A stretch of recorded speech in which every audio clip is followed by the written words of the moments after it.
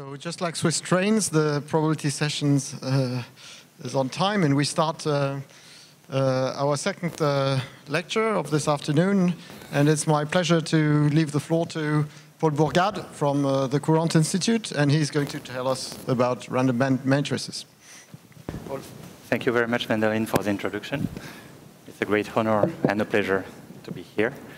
I will talk about random matrix theory, which experienced a lot of progress on the mathematical side in the past 10 years. But from a slightly different perspective, in the sense that geometry will matter. Classical random matrix theory, as we know it, is a mean-filled model. You take a big matrix and you fill all of the entries at random. But on these slides here, what you see is, for example, in dimension 3, that I will say that vertex only interacts with other vertices up to some distance, which I will call W, this parameter W here. And this is a very good model for of random Schrödinger type. And the question will be about spectral properties and localization or delocalization of eigenvectors. So the question makes sense in dimension 1, 2, 3. And most results I will mention are in dimension 1. But I will also say a few things about the other dimension. So of course, for the model I just described, there are two trivial cases, or at least one trivial case, which is for diagonal matrix. Then the system has obviously localized eigenstates. And on the microscopic scale, when you zoom in, you see a Poisson point process for the eigenvalues. On the other hand, when you go to the mean field limit, when W is n over 2, you end up with a Gaussian orthogonal ensembles when the entries have are independent Gaussians with a specific profile. And very well-known properties for this Gaussian orthogonal ensemble are known. The first one by Wigner is the semicircle law, as n goes to infinity. Namely, the eigenvalues after a proper renormalization go to, the histogram of eigenvalues goes to this semicircle distribution, square root of 4 minus e squared. If we zoom on some region of the spectrum in the bulk by a factor n, we get to the microscopic scale. Actually, we zoom by a factor n times the density of states around E to get an intensity 1 for a point process. And it's known it has been known since Godin, Meta, and Dyson that this point process converges to a limit which does not depend on E, where we look at, and this is called the signed point process. For eigenvectors, things are actually much easier. For the Gaussian orthogonal ensembles, this ensemble is designed to be invariant by any orthogonal conjugacy as a measure. And as a consequence, the eigenvectors are uniformly distributed on the sphere. And this is a well-known fact since the start of the 20th century, for example, by the Lévy-Borel law, that if you take a uniformly at random point on the sphere and you project it on a given direction, this is Gaussian in the limit of large dimension. Okay. Now the question of interest to us is what happens in the transition when W is, the range of interaction is intermediate. Is there a sharp transition? Are we always localized or delocalized? And things like this. It's best to think about it in dimension 1 first with this lower left scheme. I'm looking at the symmetric matrix with bandwidth 2W and periodic boundary conditions. So the conjecture here is that something happens for bandwidth square root n. And in particular, it's believed that the eigenstates are typically localized on about W square sites. So there is localization when W is smaller than square root n, and delocalization when it's greater. On the spectral side, it's believed that there is a transition from Poisson to Gaussian orthogonal ensemble for the same parameter, for the same critical WC. The plane curve here is a Godin distribution for the orthogonal ensemble, and the dotted curve is the exponential distribution you get from a Poisson point process for the spacing between two successive energy levels. Interestingly, the transitions occur for very different parameters in dimension 2 and 3. It's supposed to be at just a little bit more than 1 log n to the 1/2 in dimension 2 and big O of 1 in dimension 3. Actually, the main goal of my talk will be, the main message will be if at the heuristic level you can convince yourself about these exponents, that would already be something interesting. So I will mention some results about the delocalized regime, not up to the transition, but some domain, and I will give heuristics for the transition. Okay. So the context for this problem is as follows. It's a very well-known story that to understand the energy levels of a specially confined quantum mechanical system, Wigner's universality ID is to get a model for them, because they are just too complicated to calculate in general. And this model is this Gaussian orthogonal ensemble that I just mentioned. So these are the energy levels for uranium-238. And as you can see, the discrepancy between the stable energy levels, which correspond to the peaks, seems much smaller than for a Poisson point process.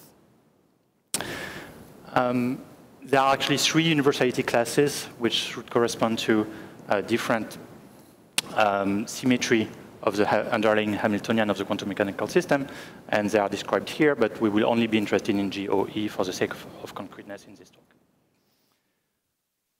So Wigner's universality ID is very hard to be made rigorous. The main problem would be to make it clear for at least one deterministic system, but there is not even one such system, although it's conjecture that it holds for a wide variety of them. I love this conjecture by Bourgade, Giannoni, and Schmidt, which tells you the following. If you pick a planar domain and you play billiard on it, so here is a cardioid and you play billiard on it, for example, if the classical dynamics for this billiard are chaotic, then what you expect is that the energy levels corresponding to eigenstates for the Helmholtz equation will satisfy the GOE spectral statistics. So more precisely, you consider the eigenvalues of the Laplacian on this domain, let's say with the Dirichlet boundary condition. The Weil law is well known and tells you that in dimension 2, the number of eigenvalues up to some level lambda grows linearly in lambda. And given this scale, you can try to renormalize the gaps and look at the empirical distribution of these gaps. And here is a numerical experiment in that case, which gives a curve which is really not far from the GOE. What has been proved for such models is that delocalization holds in average, the so-called quantum ergodicity, but GOE is not known.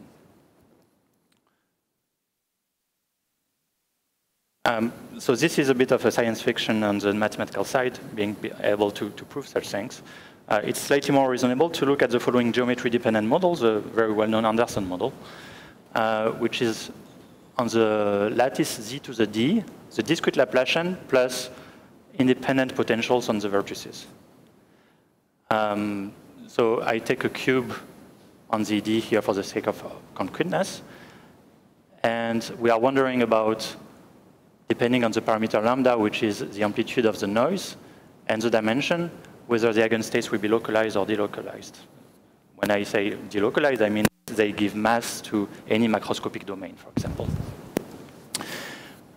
So localization at high disorder has been known for decades, thanks to the work of Hollish and Spencer. There is also the fractional moment method by Enzelman and Molchanov. And for high disorder, for when lambda is large, again, in any dimension, the Poisson statistics are known thanks to work of Minami. The main problem in that field is to exhibit at least one case, one existence result for delocalization and GOE for this model. For example, for small lambda, but fixed, and d equals 3, conjecture is that there is delocalization. So it happens that the interesting phenomenon for Anderson, and the new one at that time was localization, but on the mathematical side, proving delocalization is much harder. And also the Minami result about Poisson statistics follows from some exponential decay of the resolvent for this problem. And we want to understand what is the underlying mechanism for GOE statistics in the delocalized phase. So what we will see is that notion of delocalization, quantum unique ergodicity, implies the GOE statistics, okay, which is the counterpart of this Minami picture. So this is a program. We will first review a little bit about mean field models universality, because some tools will be imported from there. And then I will mention the results for band matrices, and if I have time, I will say a few words about the proof of the delocalized regime in dimension 1 and W, which is at least n to the 3/4. So this is not the transition, but this is a very non-trivial geometry-dependent model.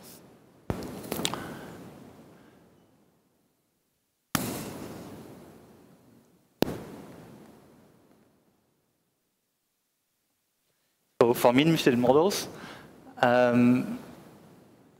universality has experienced tremendous progress in the past decade, and I will focus on the case of Wigner matrices, which are n by n symmetric, and I only impose that the variance of the entries is non-trivial for all of the entries, and let's say the same, 1 over n. And all higher moments are finite. And the question, for example, is if the Hij's are Bernoulli, do we expect the same microscopic statistics in the limit as for the Gaussian orthogonal ensemble? The answer is yes. There has been a large number of contributions going to this result that are detailed here. In this talk, what will be most relevant for us is the idea from Erdős, Schlein, and Yao that for any universality class, there is a dynamical proof for such things. This kind of result about having a point process of intensity 1 and universal in the bulk first requires to know something about what is the actual density of eigenvalues in any domain, say mesoscopic domain. So these are estimates which are obtained by Green's function estimates. And one important result in particular is by Erdős, Yao, and Yen, and tells you that if you consider the quantiles of the semicircle law, then the ordered eigenvalues are extremely close to it, much closer than if they were Poisson distributed, for example. Let me say a couple words about the proof of universality from there, especially to enlighten why this fails for band matrices. So the proof is dynamical. It goes by the Dyson-Brownian motion. You look at dht is dbt over square root n, where B is just an array of independent standard Brownian motions. And we take this matrix evolution symmetric. Then the great equation found by Dyson is that the eigenvalues evolution is given by the following equation. So forget about the dyi in blue here. Let's just look at x, which are the eigenvalues of this h. Then each x evolves by a Brownian motion and the gradient of logarithmic interaction here, okay, which is a repulsive interaction. Once you have this evolution, the question is it true that for small time, I already have GOE statistics? And there are several ways to convince yourself it's true. One which is particularly efficient is to use a coupling purely probabilistic argument, which goes as follows. Imagine you start with two different initial conditions, this equation, but the same underlying Brownian motions driving the equations. So my initial conditions are x0 and y0. For example, y0 could start from a GOE distribution, and it's invariant in time. It's always GOE. Then if you take the difference in this equation, of course, because these are strong solutions, the Brownian motions just go away, and you end up with a non-local parabolic equation for these differences. If you believe about the regularity theory in this case, it will tell you that your equation becomes flat after a little bit of time, and this time is given by the amplitude, the inverse of the amplitude of these BKL coefficients. But BKL, when xk is close to xl, typically will be of size n. And as a consequence, the inverse will be 1 over n. And so for time greater than 1 over n, we expect that locally the delta L's will become equal because of the smoothing effect of the parabolic equation. So this Holder regularity result is actually equivalent to universality. Because if I tell you that delta L is equal to delta L plus 1, it means that the gaps between XLs are the same as the gaps between YLs. Okay, so it's a very simple coupling view of this problem. It's robust enough to be made local. You don't need to start from a Wigner matrix. You can start from any initial condition, and if you wait long enough, you will have GOE statistics. So this is actually a robust argument. What is not so robust is a dual point of view of this evolution, which is just looking at the matrix structure, which tells you that on the other hand, for t much smaller than n to the minus 1/2 minus epsilon, nothing has changed in the point of view of eigenvalue statistics.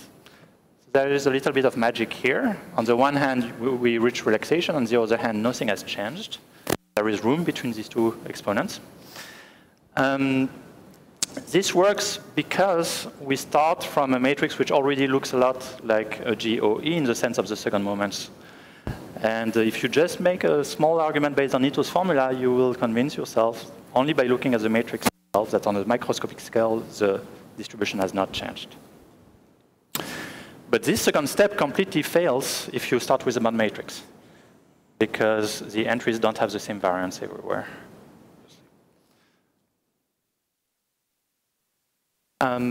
I want to say a few words about eigenvectors because they are key in the quantum unique ergodicity sense to results about bond matrices in my setting here.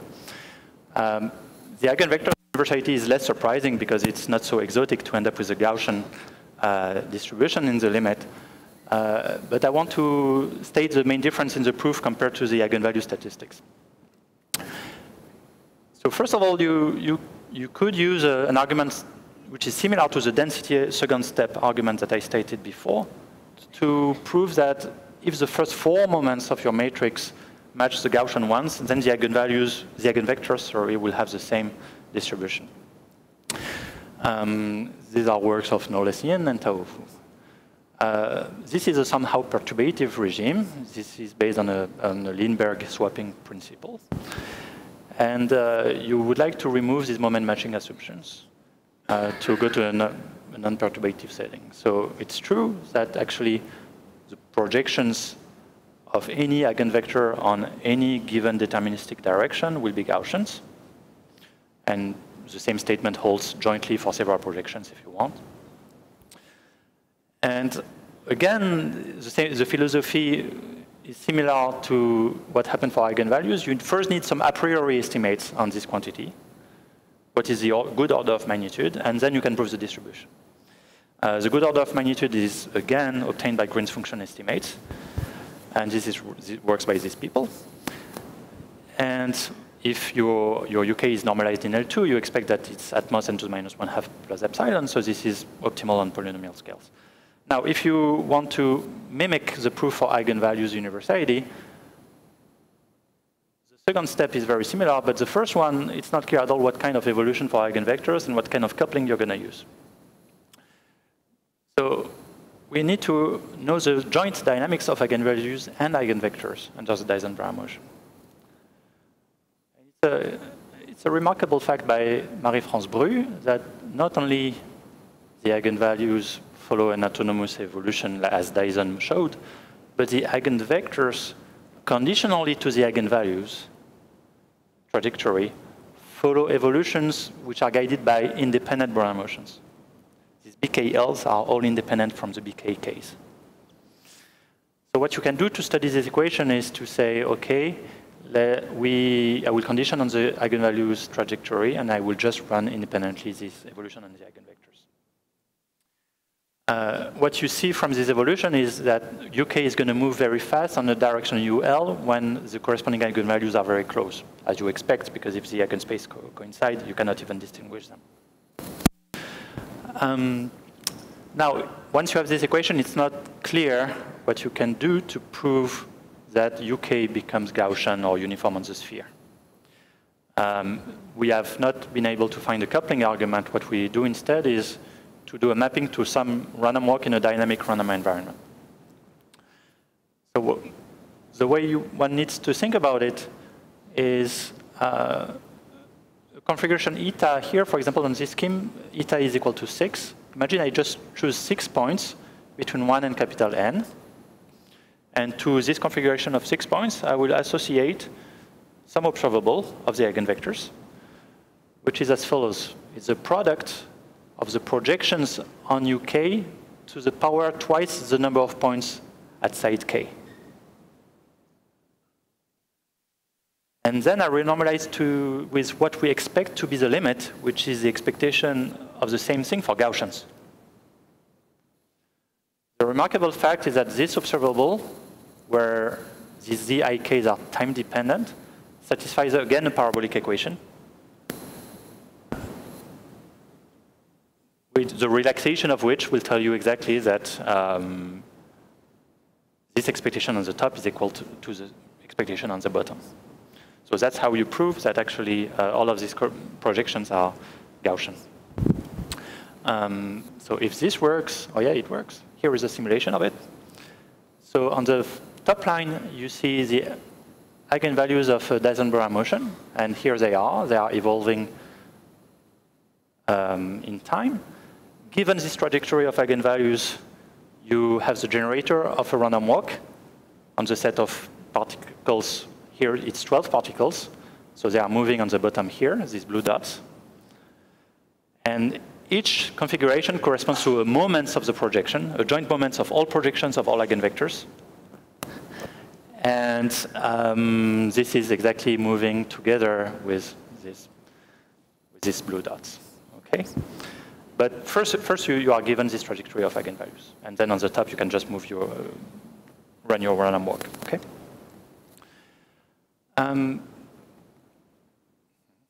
Okay. So this was for mean field models, in some sense, the most natural extension of the GOE statistics, which are Wigner. But this strategy has been very fruitful for 3 other models, which are completely non-trivial.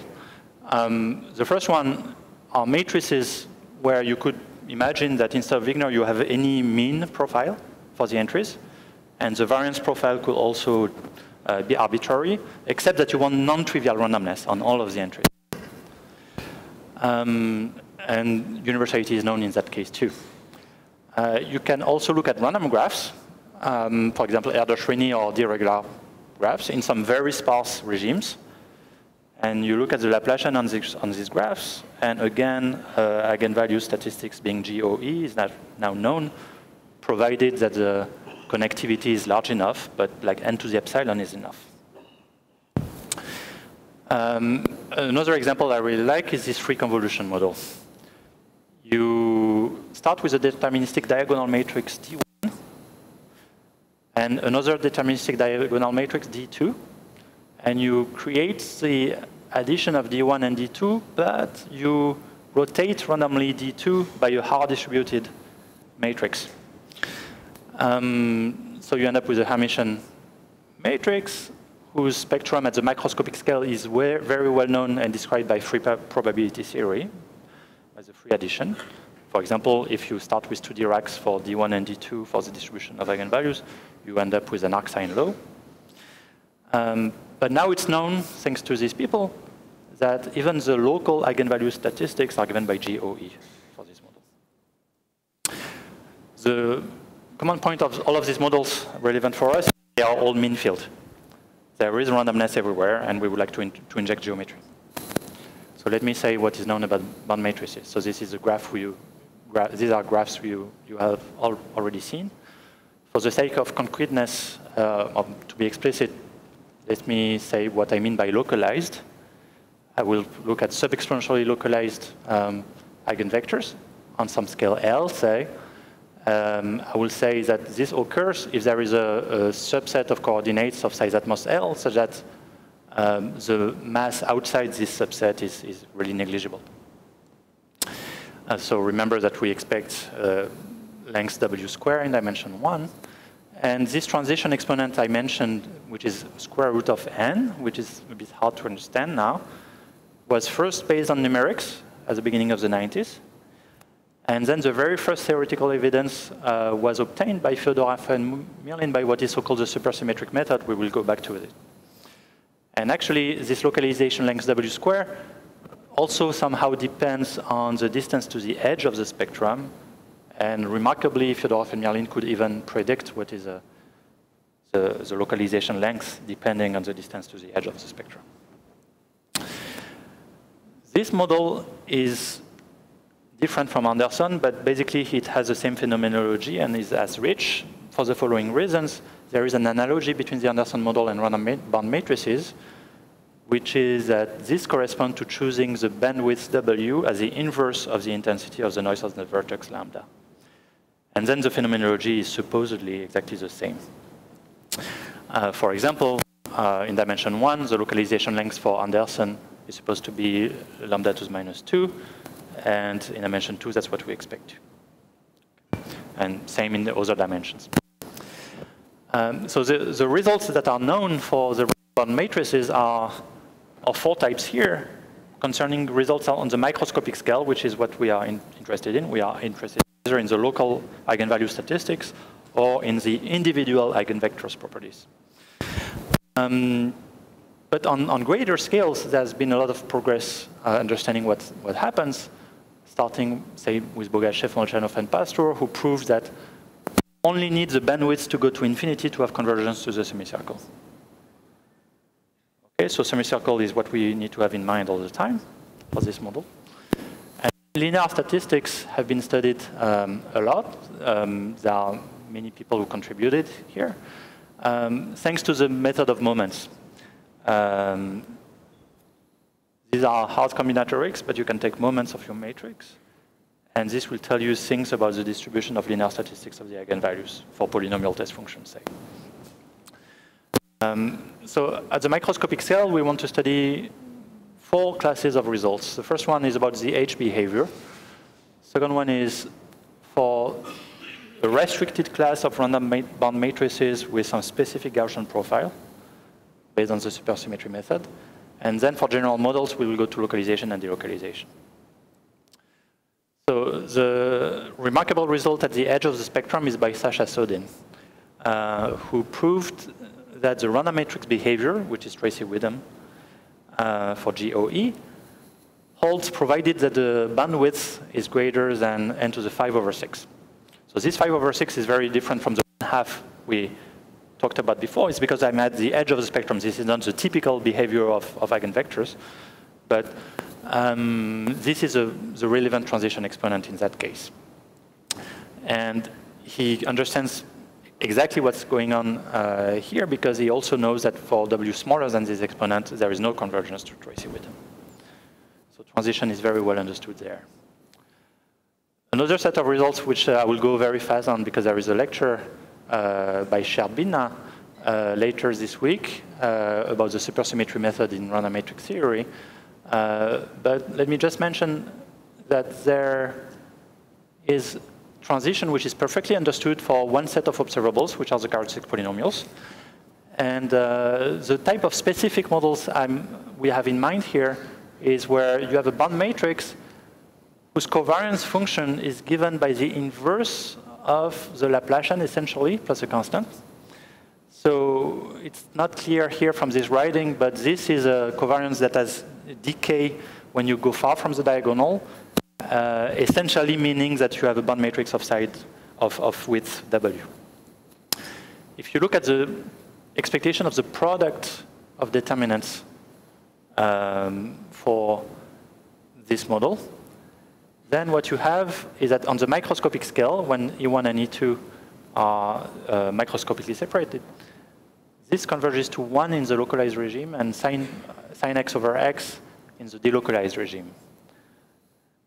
So this is remarkable because it's really a hint at the transition for the eigenvalue statistics for this specific model, which is of Hermitian type, by the way, but the transition is well understood here. So for the proof technique, I will not say much, but this is based on very non-trivial representation formulas for these observables, which are multiple integrals on which you perform a steepest descent. And there has been quite a few other works on this, and in particular, Tom Spencer has been initiating these studies about rigorous supersymmetry method.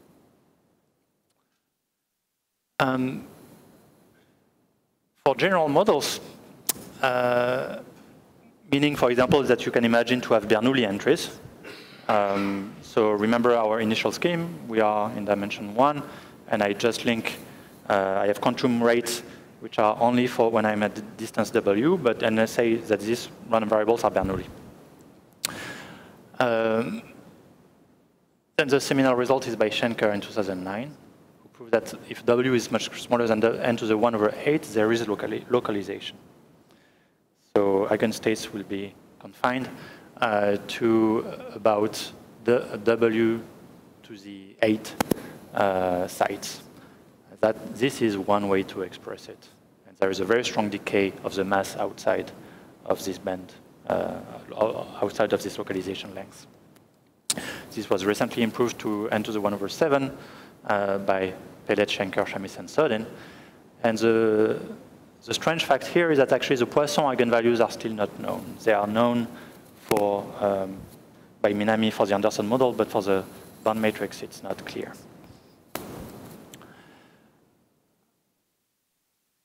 The main focus from now will be on delocalization for general models, which is our motivation given the fact that there are no results at all for the Anderson model. It has been known, thanks to an advanced analysis of the resolvent, that if W is large enough, there is delocalization in some average sense, meaning that W is greater than n to the 7/9, actually the fraction of eigenvectors which are localized on less than all sites vanishes as n goes to infinity. So basically all of the eigenstates, except some possible fraction, will be delocalized in that case, which means that there is a possibility for transport.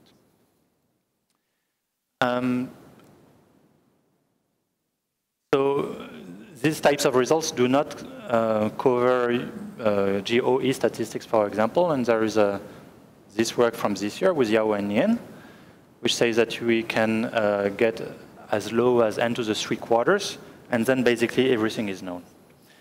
And I state the results for GOE. This could be true also and proved for the Hermitian class. So universality is known. Remember that we have always a semicircle distribution, and I rescale my point process in the microscopic limit. We have convergence to the same process. Delocalization is known.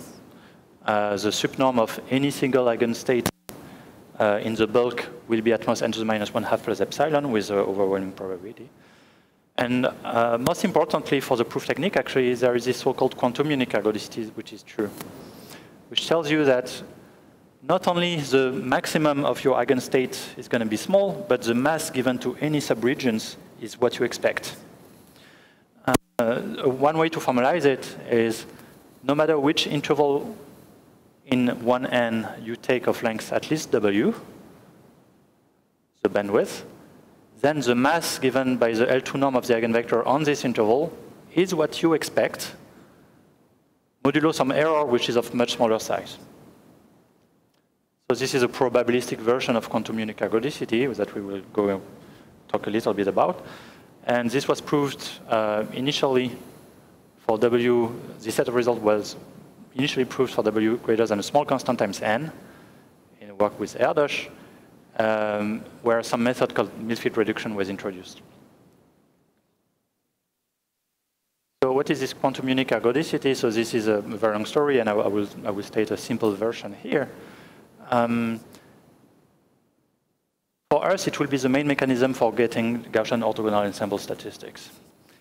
For Rönnig and Sarnak, this is the following conjecture, that if you take a compact manifold, Riemannian with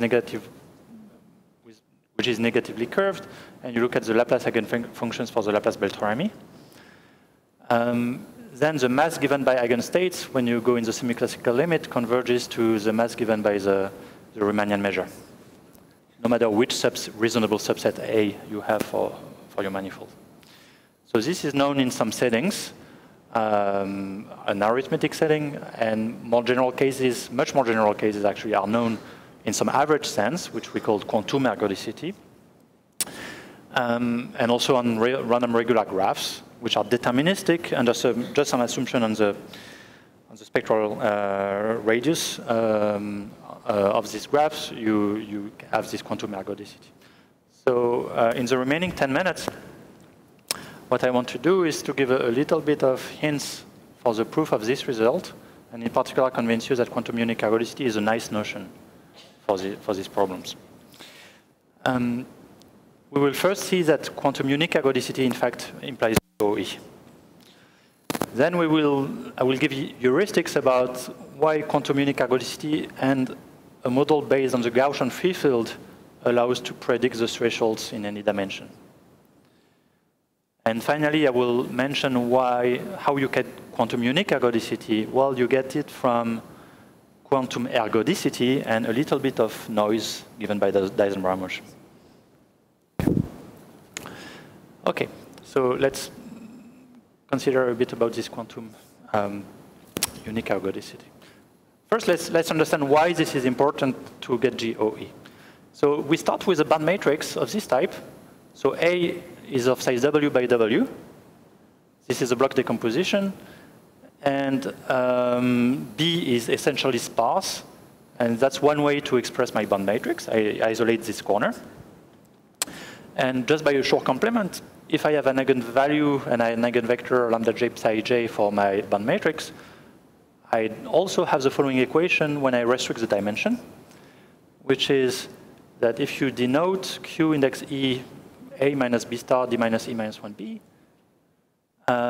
then Wj, the first W coordinates of my eigenvectors, are exactly the eigenvector for Q index lambda j.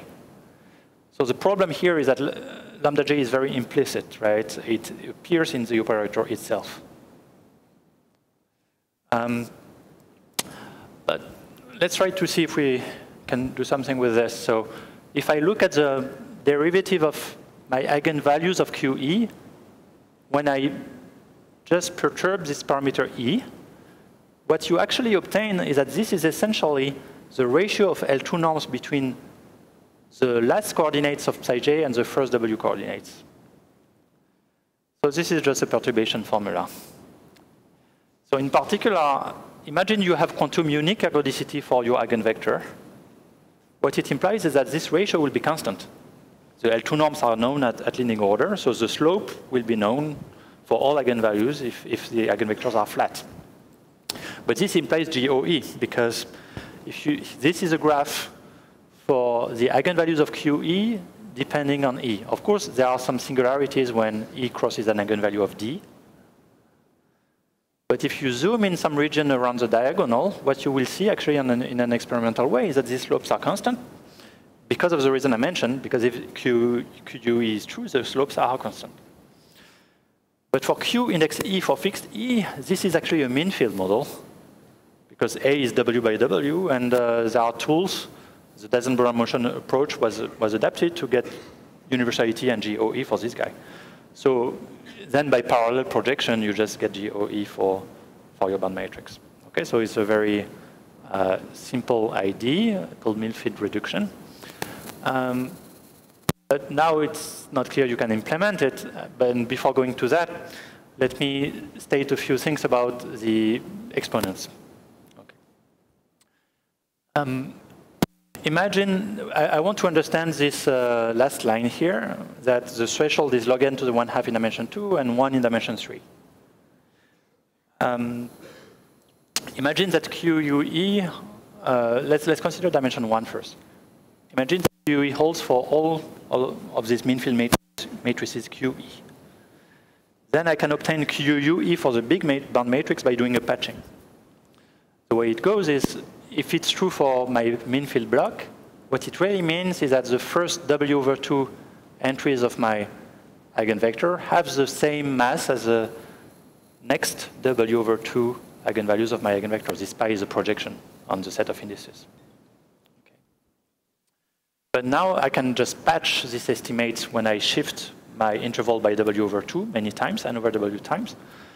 And this will tell you that this psi is completely flat, provided that you choose different blocks in your short complement. The kind of error you'll get in this way is as follows. Each error in this equality here, what you can hope for is 1 over square root W. This is a central limit theorem type. But then you add n over w of them. So if you are in a diffusive scale, it's square root of n over w times 1 over square root w errors that you get. If you want to know QUE for the big vector, what it means is that the sum of these errors needs to be much smaller than 1. And this is exactly the condition w is much greater than n to the 1/2. Okay? So now it's more fun to do it in higher dimension. What is the corresponding thing? You have your big hypercube, 1n, your big cube in dimension 3, say, and you divide it in cubes of size w, smaller cubes. And you look at the mass given by your eigenvector on these small cubes. You call them xv. Okay. Let's try to find a good probabilistic model for xv. So xv, what this mean field reduction method tells is that on adjacent cubes, we expect to have the same mass modulo some natural fluctuations of Gaussian type, this good scale being this factor, and this is something easy to get convinced about. But also, the error between two adjacent cells need, of course, along any loop, vanish. So if you have all of these Gaussian increments on edges of ZD, but the sum vanishes along any loop, this is exactly the Gaussian free field. Okay, so a good model is the Gaussian free field here, but then QUE needs to be correct when you identify at leading order what the mass is, which means that the standard deviation of your XV needs to be smaller than its expectation. But for this Gaussian free field model, this gives exactly log n to the 1/2 in dimension 2 and order 1 in dimension 3. It's very hard to make this picture rigorous. That's why we only go to the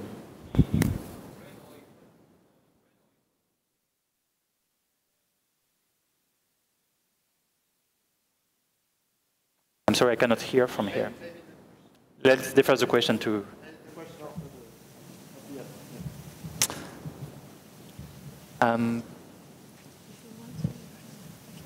Okay, so I'm almost on time. Now I want to explain how can you get this quantum unique ergodicity, the flat eigenvectors, from an average version of it. So here is a lemma that we are using here. We assume that we have some estimates. Well, this Q is any matrix. Imagine it's any symmetric matrix. And assume that you have a good estimate on the average of the diagonal entries of the resolvent, but on a restricted set of the diagonal entries, which you compare to the average of the whole set, which is a trace. And assume that this difference is smaller than, say, n to the minus alpha, provided that your imaginary part of z is greater than another threshold n to the minus beta. So this is exactly a quantum ergodicity type of statement, because if you take the imaginary part, this tells you some average mass over eigenvectors is well known and given by the trace. Then what is fun here is you run your Dyson-Browne motion, and if the time you run it is large enough compared to this threshold, this n to the minus beta factor here, then individual eigenvectors have become flat, in the sense which is written exactly here. So all of them satisfy these estimates with the same error term as what you had on average. Of course, you cannot beat the initial error term, the average. And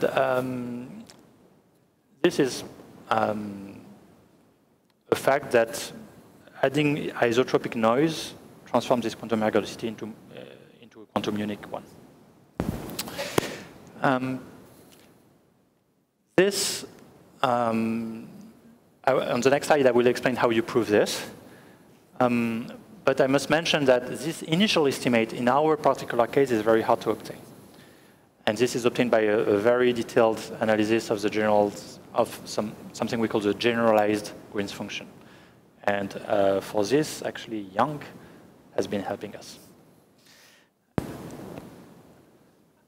And so how do you go from quantum ergodicity to quantum unique ergodicity for this Dyson-Browne motion type. So at some point, we need an algebraic fact, which is here, which goes as follows. We are interested in this overlaps PII, which is the mass given by eigenvector UI minus what you expect.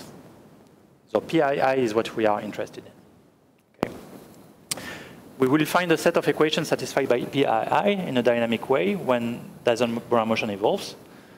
But for this set to be closed, I need to introduce Pij, which are the partial overlaps when I consider different eigenvectors. And then I construct the following thing. Remember that for the eigenvector random walk in random environment picture that I had before, I introduced space of configurations like this. Now I complexify it in the following manner.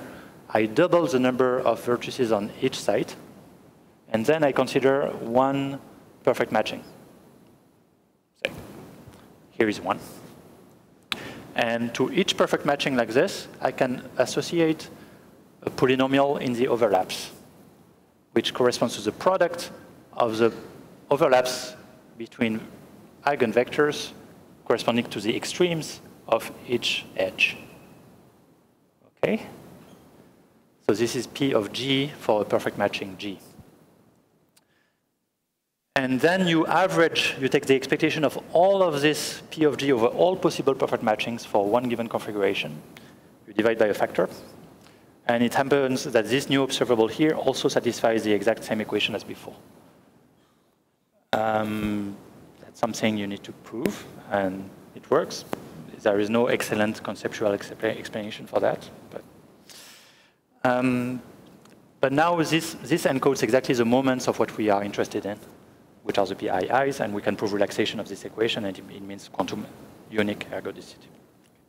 So I'm almost done. So the messages from this talk are as follows: that for mean-field models, the conceptual picture is rather clear for universality, and each model has their own difficulties, but at least there is a good understanding of what are the reasons for universality. When you go beyond mean fields, for W greater than n to the 3/4, now there is at least one model for which we know GOE. So I explained it in dimension 1. Truth is that this works in some very sparse regimes too, for dimension 2 and 3. But when I say it's very sparse, it's W much greater than n to the 1 minus kappa, where this kappa, you can take 1 over 100, say. But this is not fully satisfactory yet, because these are not estimates which are depending on the dimension. But even in dimension 3, there are some very short-range models for which there is delocalization.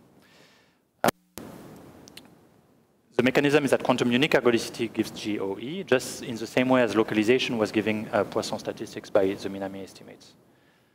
And for the proof, even though these are universality results, what we really need are somehow integrable dynamics. We exhibit observables which satisfy a nice equation. The big question beyond going to the critical exponents are, of course, whether you can prove something like Bourgade, General Schmidt. Is there one deterministic setting for which GOE statistics could appear? We don't know.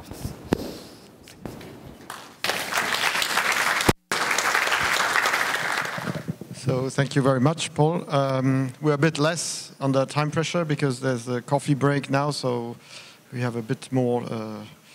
I mean, there is time for 1 or 2 questions. So there was already one, so maybe you can. I think maybe in this case that you read Ernst 3, maybe you have not constructed. Oh, in dimension greater than 3. Yeah. Oh, okay. So if you this Gaussian free field picture, then the fluctuations should be even smaller.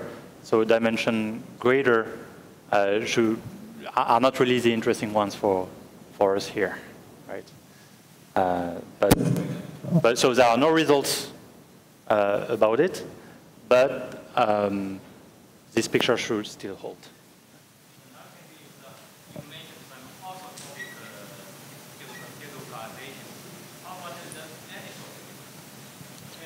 Anisotropic. Oh. He's asking about anisotropy. Oh, okay. So, yeah, we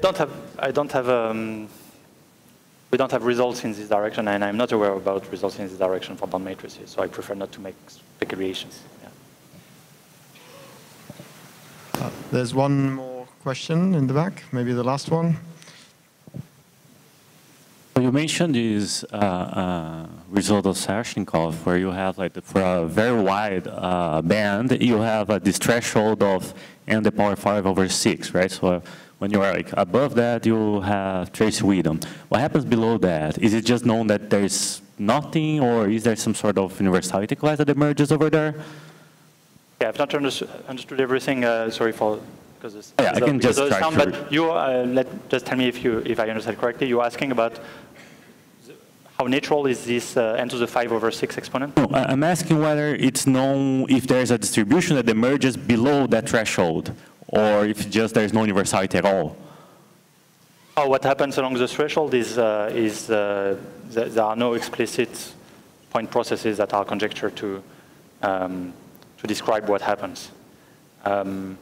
So may it be at the edge or in the bulk when you are exactly at a constant times n to the 1/2 in the bulk, for example. What exactly set of point processes interpolates between GOE and Poisson, I'm not sure people have a good candidate. Okay, so thank you very much, Paul. So let's give him another round of applause.